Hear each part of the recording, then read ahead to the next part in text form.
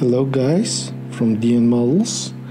Today we're building MiniArt's Panzer III.D kit number 35169. The tank was developed in 1930s as a medium tank, and the first four versions A, B, C, and D was pre-production versions. Prototypes used different kinds of suspensions, of which few was built.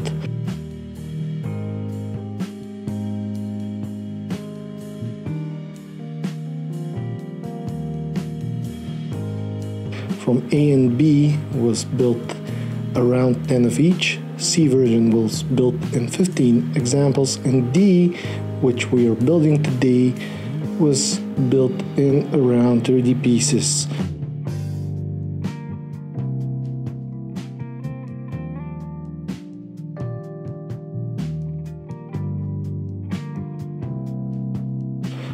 All of them saw actions in Poland, and D version saw some action in Poland and in Norway.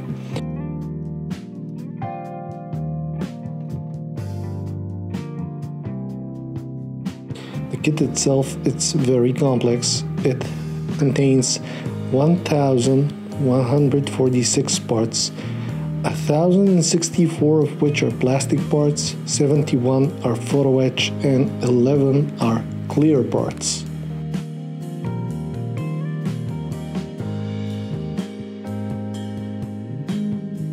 Although some of the parts are complex and they require attention, the fit is almost perfect, and the new plastic material that MiniArt used from 2015 on gives you great results with the assembly.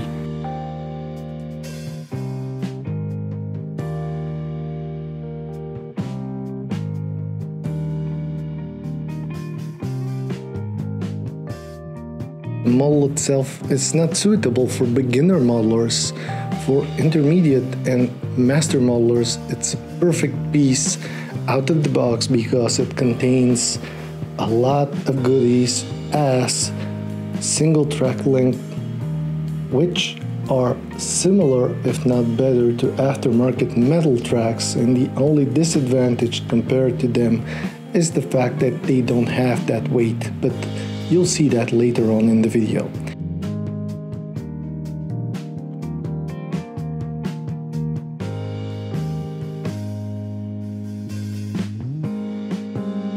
If you follow the instructions precisely and you pay a lot of attention, you'll note that there will be no big deal in assembling everything together and get on with the build as a breeze.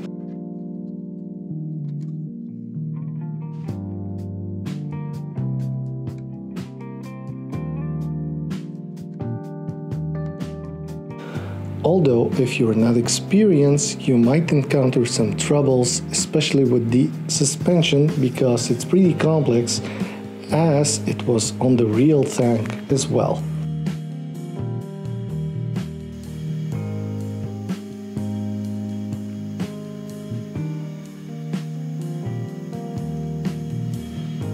The fenders of the vehicle are really well detailed, with a lot of texture and a lot of options to make them in different positions. They have photo etch parts, and some attention is required there.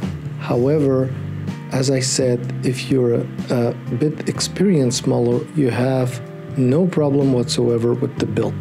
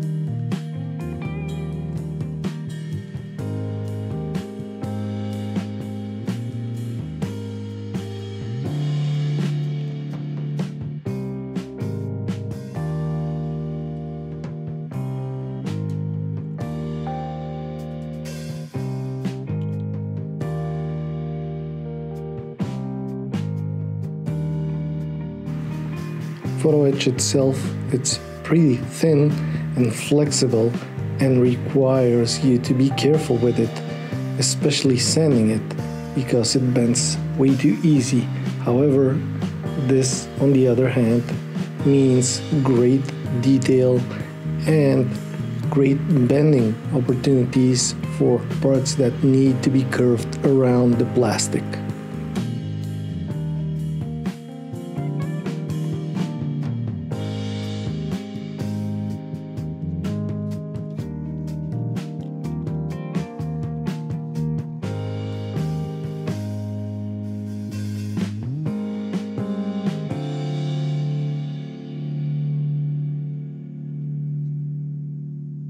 The only thing noted that needs a different type of treating was the upper part of the turret, which needed some putty, and that was it. The rest of the tank is nearly perfect and requires none additional measurements whatsoever.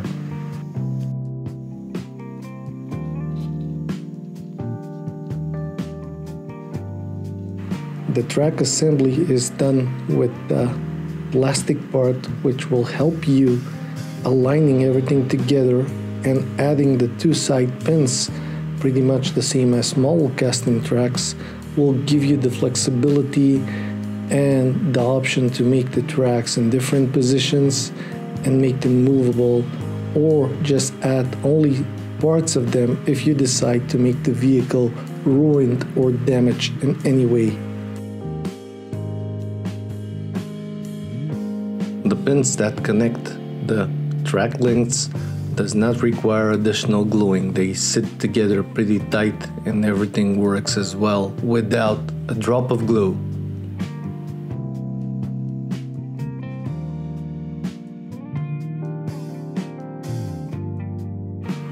The plastic part that it's used to align the tracks hold only few pieces of them, and you gotta collect a couple pre-assembled parts, which once put together will give you the full length of the track length.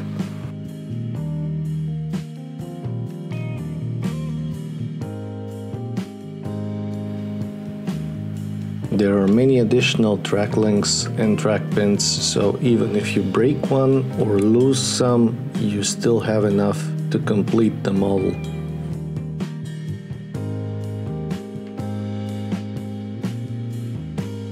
Once built, the track length is pretty movable, and even if you don't glue the pins, it works quite well.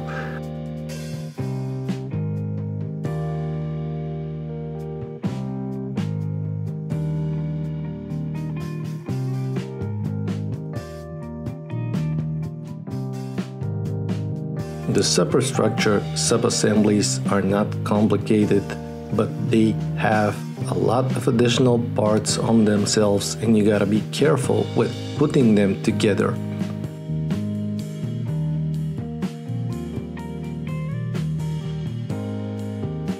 Once each sector is completed, building everything, gluing one piece to another, it's very easy.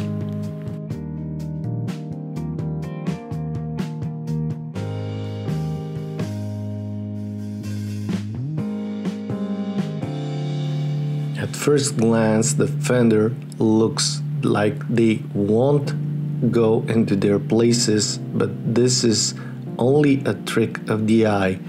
Everything lies one to another with a wonderful fit.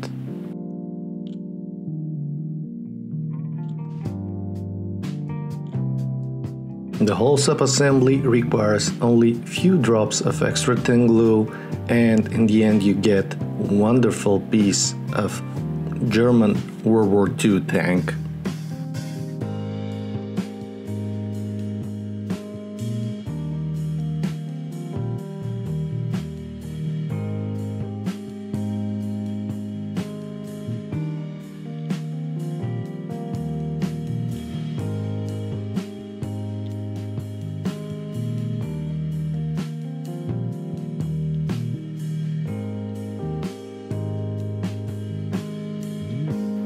MiniArt is a company that usually thinks of the modeler and they put additional photo etch parts which are supposed to hold the rope, and they are available as an option to be put or left behind, because you can add an additional stowage over the rear part of the tank.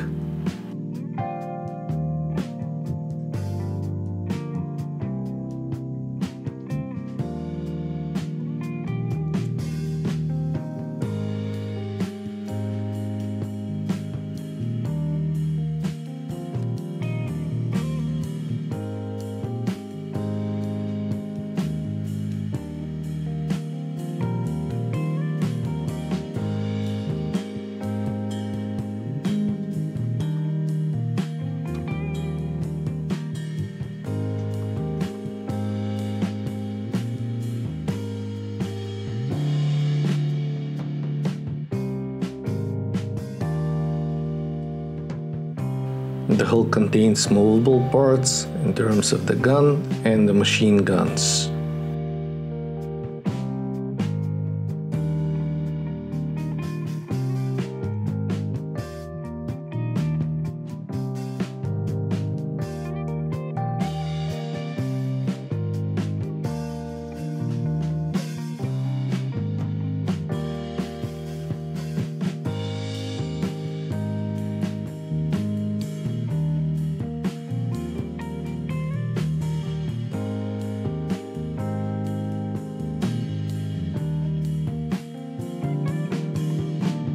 Putting the interior in the turret, it's also an option. As you can see here, everything is installed.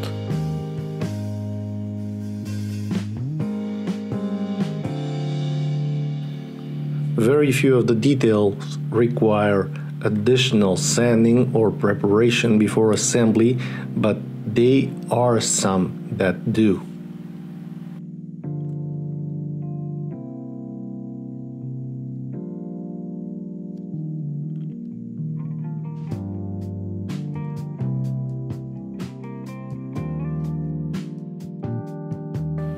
The antenna mount is positionable, and we cut off the antenna in order to make an aftermarket or a scratch-built one in the end. However, you can put it aside, lying down, or in the up position.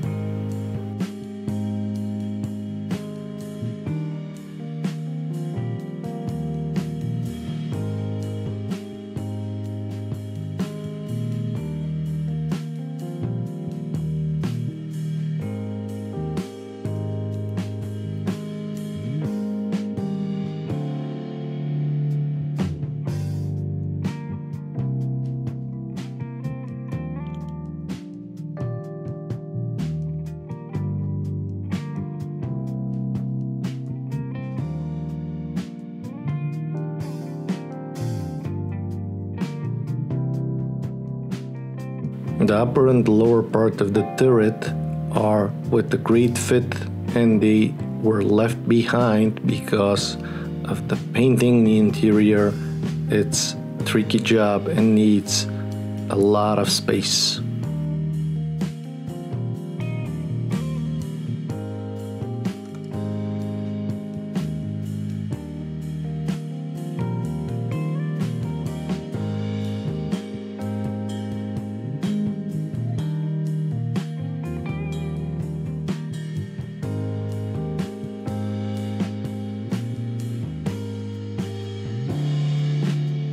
Few drops of putty was needed in the front part of the tank because the plastic was damaged upon opening the box.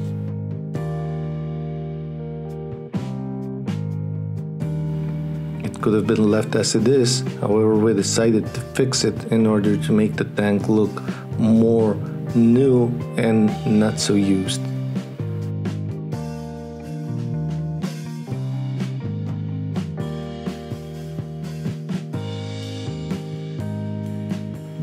Priming the vehicle was done in 2 stages. The interior of the tanks, usually it's white, and we used a white primer as a base for it.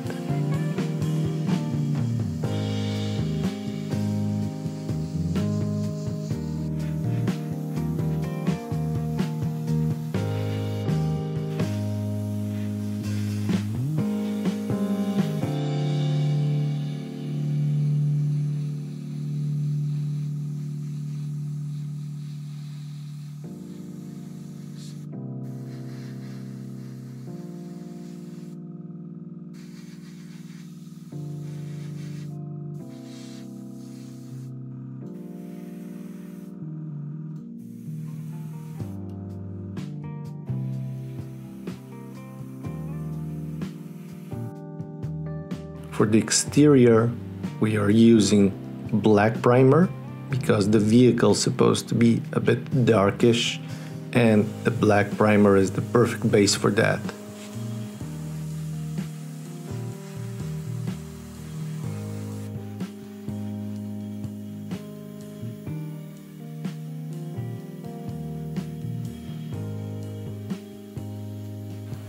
In both cases, using white and black primer, we are using AK primers, which are nice and they give you a subtle finish over the whole vehicle.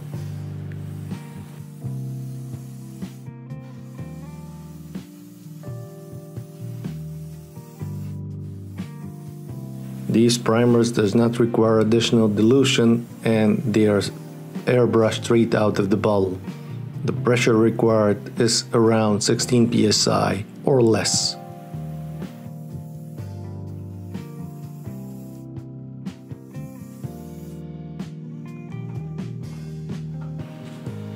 Once everything gets a completed look, we stop with the primer.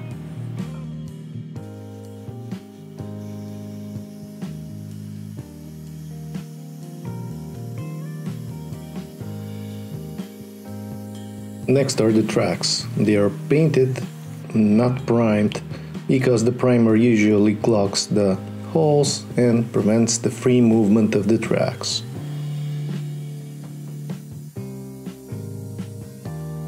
They are painted in two colors. First one is dark tracks and the second one is rust tracks.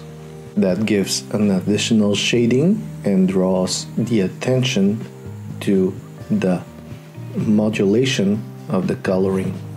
It is essential to cover all the tracks pretty well, although some spots even left as the original color may represent dusted areas or dry mud areas.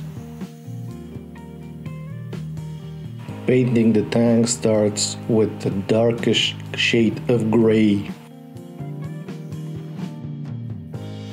First, it's applied a thin layer barely to cover the primer. The second layer is with added white and a few drops of a diluter.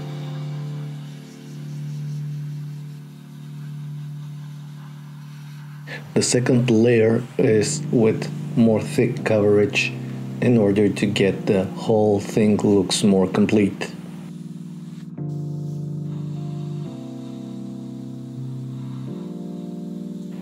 After that, few drops of white and some dilution and couple of more layers in order to get the shades and modulation.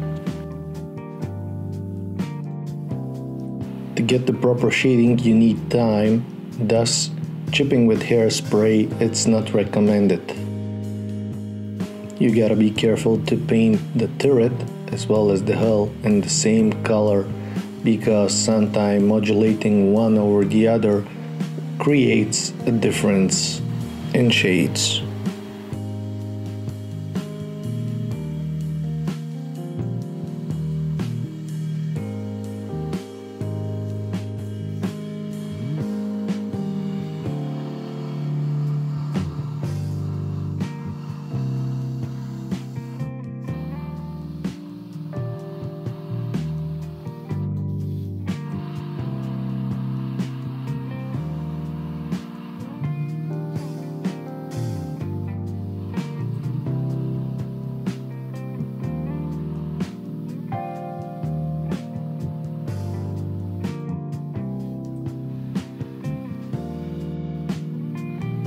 Before finishing the painting process, we spray highly diluted mist of the leftover of the paint over the whole tank to blend everything together.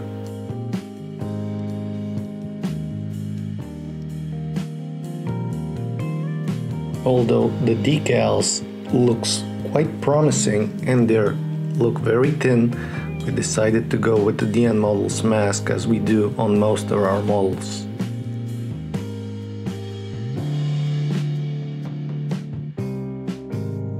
They're very flexible, easy to use, and in the version that we decided to make, there were only 3 crosses to paint, so that was a definite decision to change the decals with mask stencils.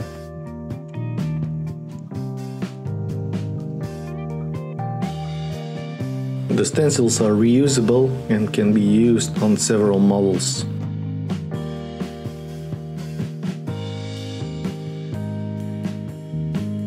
As you see, some additional masking might be needed, and this is only because there is no need for overspray of the white paint over the whole model.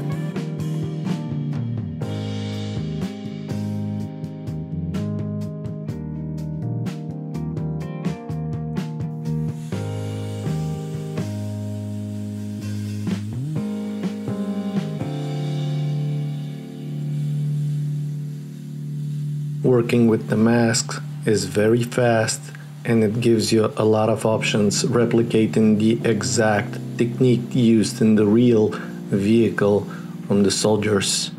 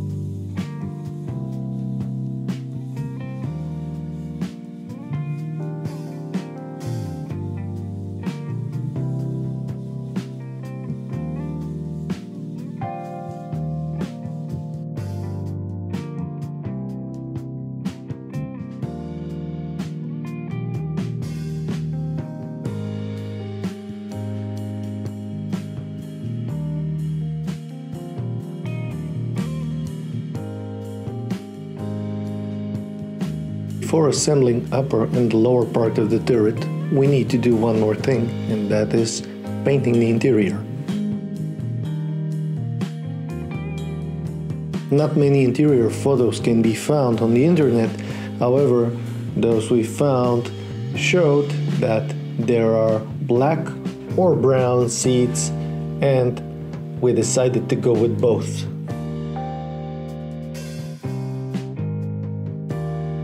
Some corrections are needed because painting with the paintbrush is not that easy.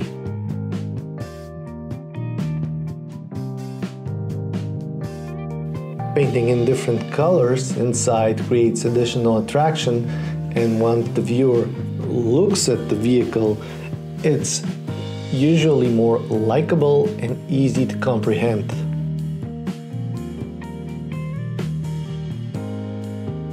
Backs that hold the ammunition, or the rest of it, are painted also in 2 colors. The big one is green, as saw in some of the reference picture, and other 2 were painted in the sail color.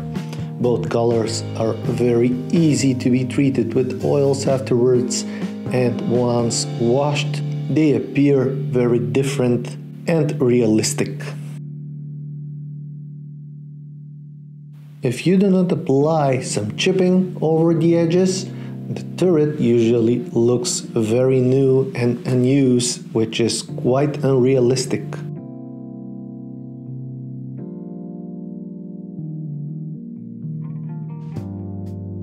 Chipping process is slow, you gotta use the thinnest brush possible, and you gotta take your time.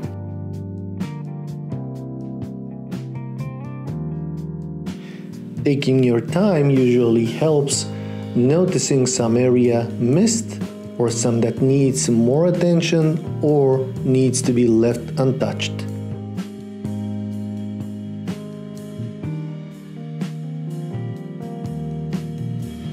Chipping is followed with a wash, which helps spreading the liquid over the chips and around them, which creates additional interesting effect.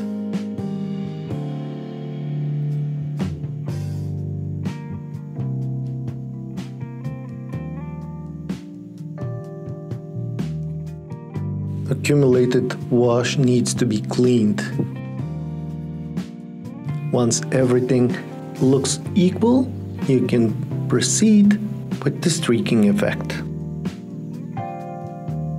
Streaking usually is done with oils applied randomly on some parts, which streak effects can be noted on the real vehicle. Blending everything together is essential for the final appearance of the interior. Being painted white, it's a tricky color and it's hard to work with. With enough attention and patience, everything can be achieved inside of the tank. Gluing the upper and lower part of the turret gotta be done with the thinnest glue possible.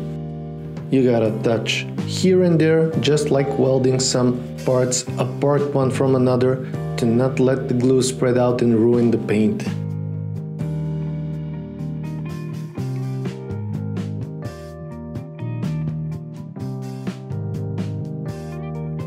While everything settles down, some dry brushing over the tracks is made using Vallejo silver and metallizer oil paints, whichever your preference is.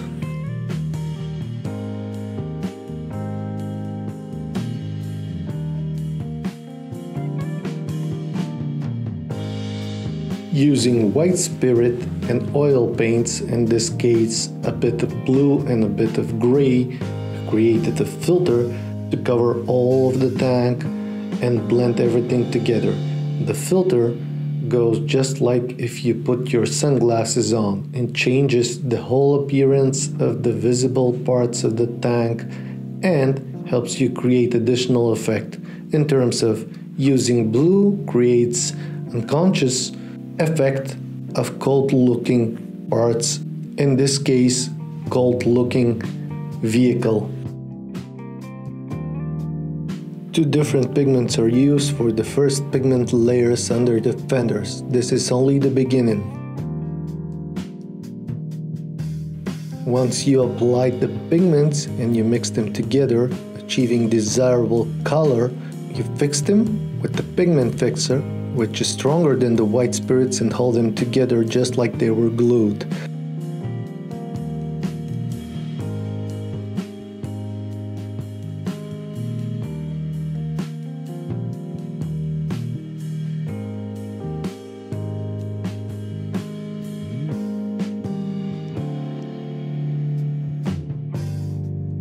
After fixing the first layer of pigments, tracks are assembled.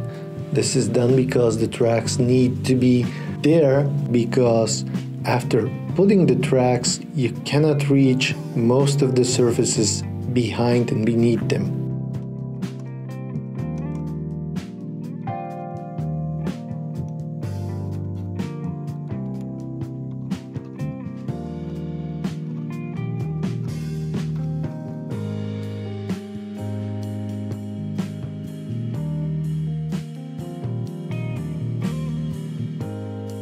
Once everything is set together, it's time for streaking on the outside.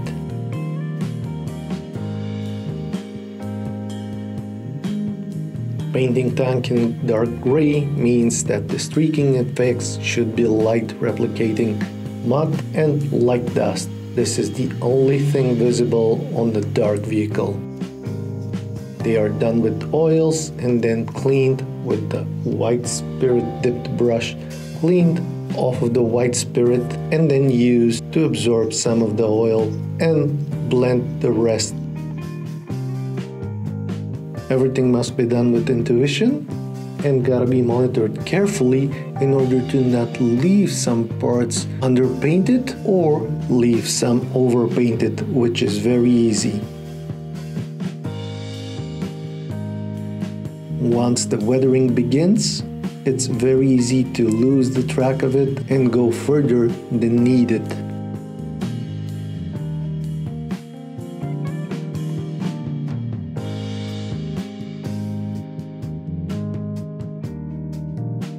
Using dotting technique over flat surfaces, it's also nice and creates dust effects like spreaded dust or leftovers of water stains and similar weathering.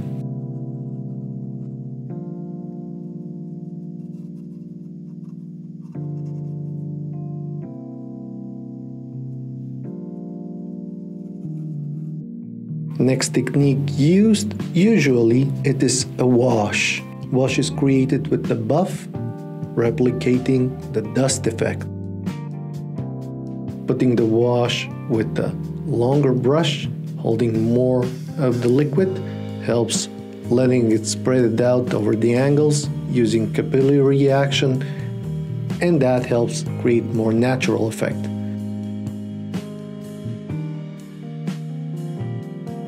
Using a couple of different washes create additional attraction and makes look everything more realistic. Next step is sponge technique. This is a very old and reliable method of applying small chips over the tank. You can use either paint, which is acrylic, or oil. The chipping should be applied randomly and using different angles of the sponge to not repeat itself. Welding marks are pointed out with a graphite or a pencil. Both cases it works fine, creating an illusion for a metal.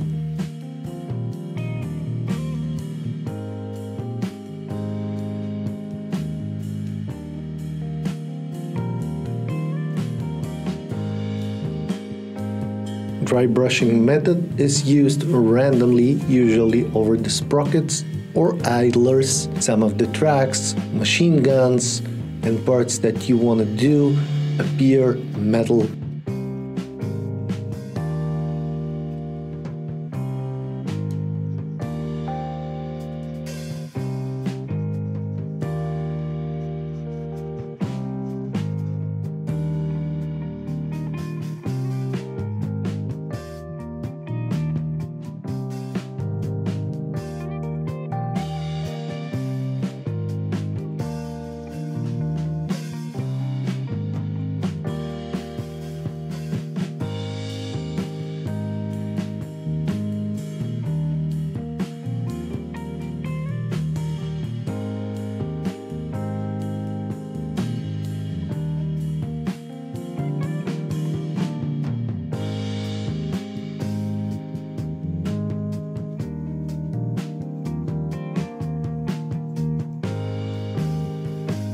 The exhaust of the tanks usually are very rusted, and in order to create that effect, we use pastels. The pastels are more sticky than the pigments, and we rub them with the stiff dry brush into the muffler and then fix everything with white spirit.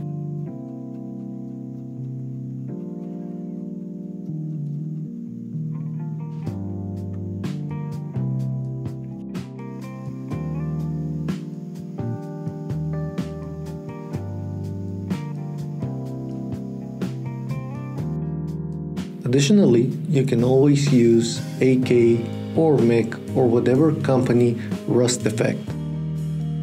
Light and rust effect can be applied over the pigments and then blended out with the white spirit.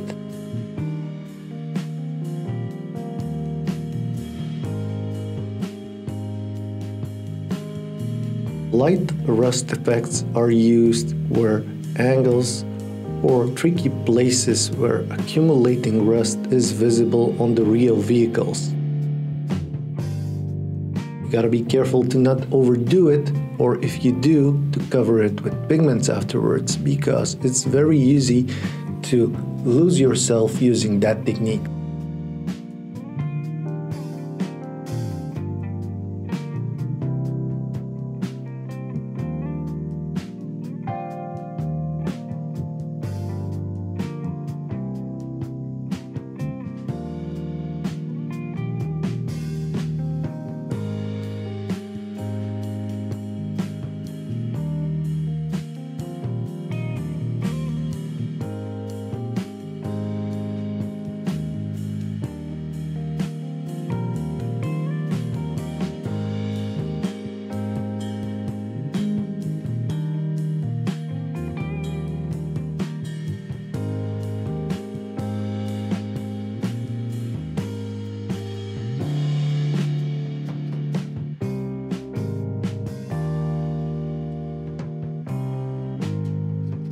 Same as the previous times, you gotta clean the excess with the moist brush.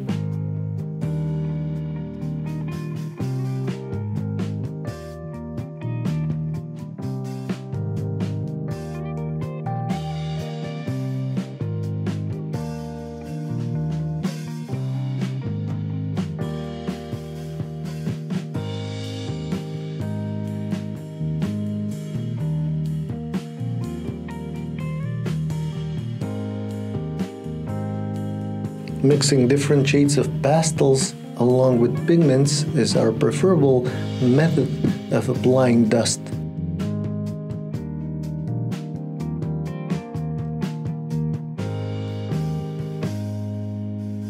Pigments are not that sticky, although the pastels are, and blend them together gives you the perfect combination of a weathering powder, which gently applied over the tank gives you a realistic effect of dust or sand.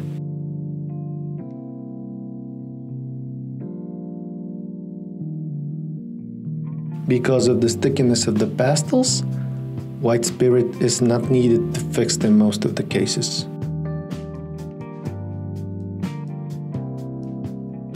This is the perfect technique of blending everything together, starting with the wheels, sprockets, tracks, and continuing upwards.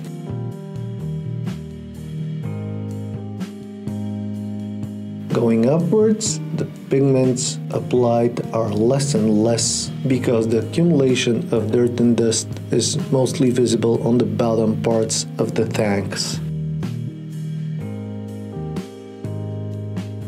Next is a sprinkle effect using wash or pre-mixed oils. You gotta reload the brush of the sprinkles, and when you get the desired amount of sprinkles to sprinkle everything you want to blend together. Even if you miss a spot with the previous stages of weathering, sprinkling effect usually covers it, creating a trick to the eye, making it look as a one whole piece. Using one or more different sprinkle colors is recommended.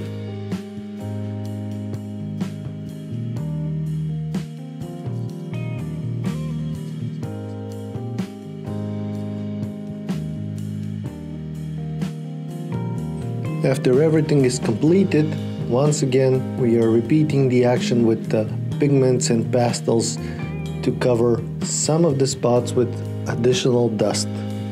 Sometimes only just a few touches change the appearance of the whole thing.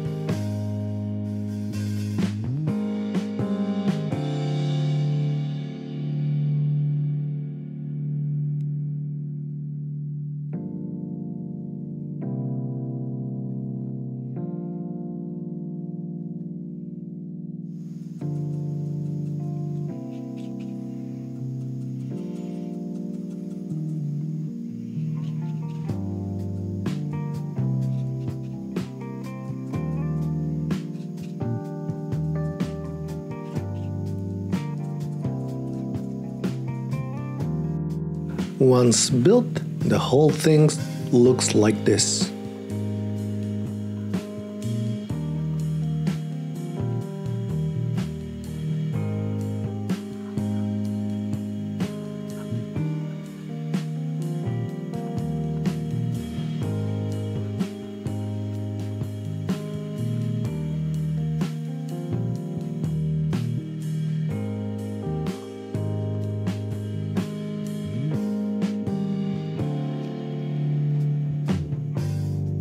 The very last thing to do is to add the antenna. To use an aftermarket antenna or scratch-built one is a matter of preference. In this case, we are using guitar string with a medium thickness, a bit thinner than the plastic one, to add a real metal antenna. If you work every day, the whole builds should take less than a month. I hope you enjoyed our video. Thanks to MiniArt for providing us with this wonderful kit, which is perfect for out-of-the-box build and suitable for intermediate to experienced modelers. Thank you for watching. Subscribe if you like it. Leave a comment down below. See you in the next one.